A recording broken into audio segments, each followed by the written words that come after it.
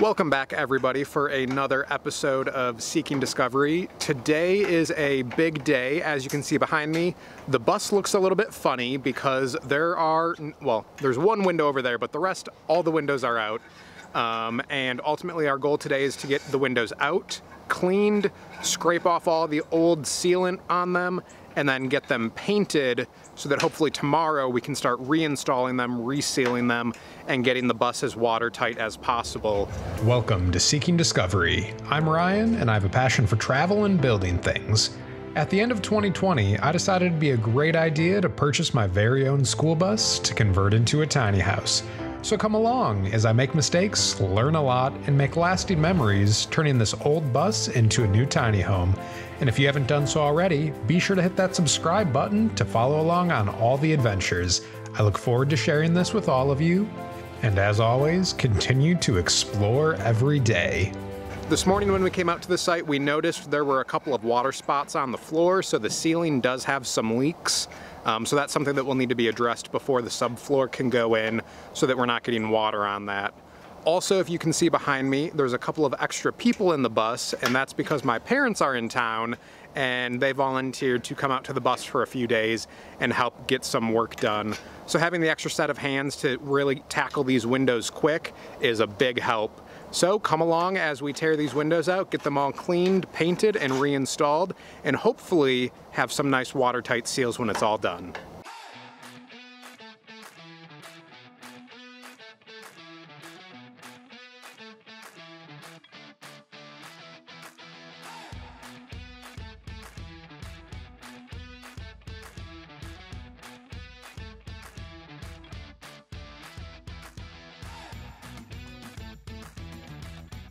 So while I ran and got the pressure washer, as you guys can see, we've got all the windows out, and my parents started tackling the window frames. So coming in here with a putty knife, scraping off all of the extra gunk and sealant from when the bus was originally made so that we can have a nice clean surface. Ultimately, we'll come back with mineral spirits and wipe this all down to get it really clean before we go in with the butyl tape and reseal it.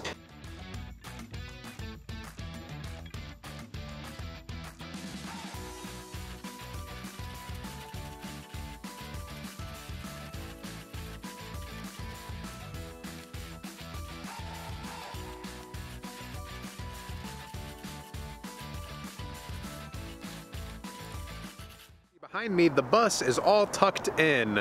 That's because we only got about a third of the windows back in yesterday and there was storms in the forecast.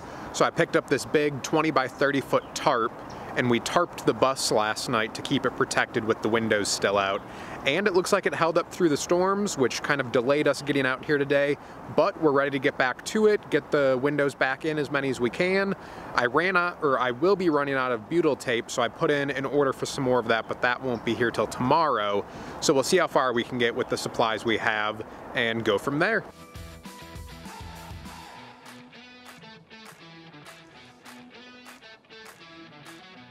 As I mentioned to you guys, my parents are in town, and one of the things that we're working on is resealing all of the windows here. So to do that, we're using what's called butyl tape, which is kind of like a sticky putty type tape that's on a roll here. So I got mine on Amazon. It's been working great. So if you guys want to see which one I used, I will put a link in the description if you want to go purchase it. But basically what we're doing is we're going to be putting the butyl tape on the seams of the window to fill in all of those gaps when we put the window back in. So that's what I'm gonna do now. So you just kind of measure it out. And the nice thing is with it being so putty-like, you can just tear it apart. I'm just gonna set that there. And then basically all you do is you come in, make sure you cleaned out your track. And we're just putting the butyl tape down there and being careful of the dam so that we're not getting it too high up on the dam. And then we're gonna grab some more. And again, I'm just giving it a rough measure, eyeballing it, because if there's extras, we'll pack the corners. Same thing up top, we're gonna press it in real tight. And as I go down the sides, I'm making sure that you can see a little bit of the butyl tape on the edge so that when we put that window in, it'll really pinch it in there and should seal it really well.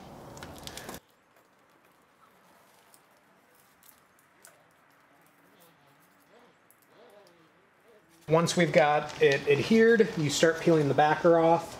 And I found the easiest way is to just kind of rock the paper. Was that your watch? Oh. Just rock the paper and it comes off pretty easily.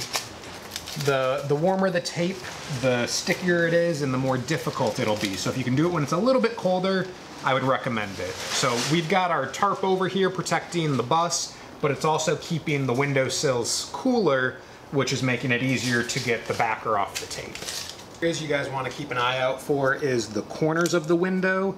So we take an extra piece of the butyl tape and we really just kind of pack it in there nice and tight so that we don't get any water creeping up behind the window. Kind of like that. So now that we've got our butyl tape on there, we're going to take our window and grab a rag. We're gonna grab our window and then just check the bottom of it, wipe off any of the dust that it's gotten sitting on the floor, and keep in mind that we did pressure wash all of these and clean them really well before putting them back in. And then the easiest thing to do, in my opinion, is to line up your window at the bottom, and then you kind of roll it in from the bottom. Oh, this one isn't seated. And then you kind of just push down on it, get it into frame, and give it a good push. And then we'll come back with the original clips and screw those in to reseal the window. We go in with our original caps and screws, line it all up, and go in with the impact driver. And as you can see, as I did that, it really pulled that window in there tight and pushed it up against the butyl tape that's in the joint.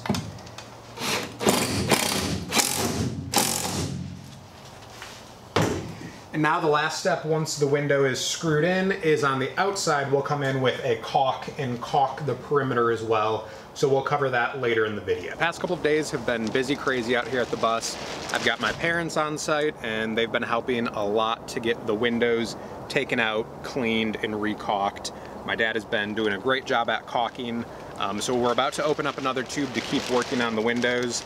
And to seal them out, in addition to the butyl tape, we're using this Dynatron seam sealer. It's a 3M product. I got mine at AutoZone, but I had to go to 2 different locations because they didn't have a lot in stock. So we've gone through, I think, about 3 tubes. This will be tube number 4. So to do all of the windows on my bus, which was 22, I'm guessing it'll be about 5 tubes of the sealant, but I'll let you guys know once it's all ready to go. So if you guys haven't used caulk before, we've got our caulk gun, and I'm going to attempt to slice this open and get it right. So I'm looking at 1/4 on the tube. There's some measurements there, and just going to take a box cutter and try to give it about a 45-degree cut. Maybe. Oh. So there we go, there's the opening. Now I mentioned this in one of the other videos, but for caulk there's also another seal in there. So on your caulk gun, there's this nifty little pin, and you take the pin and you just stick it in your tube, puncture it, and you can, I'll just wipe that on there, put it back out of the way. And then I like to load my tubes onto the plunger, and it'll fit in the gun. And then you just slowly start squeezing until you feel pressure. And then as you go, you should start seeing some come out of the tip here. And then we're gonna apply it to the windows. As you guys can see here, we've got the butyl tape that we put in when we put the windows back in. So now we're going to add caulk on top of that. And then if you look at this window, my dad's been coming back with some rubbing alcohol on his fingers and kind of pressing it in nice and tight to make sure it's a good seam. So we're gonna come back over to this window where I left off and ran out of the last tube.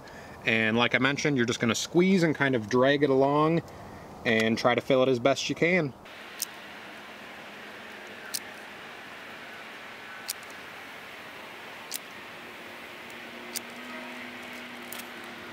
brand new tube moves way a lot faster than the one that was open.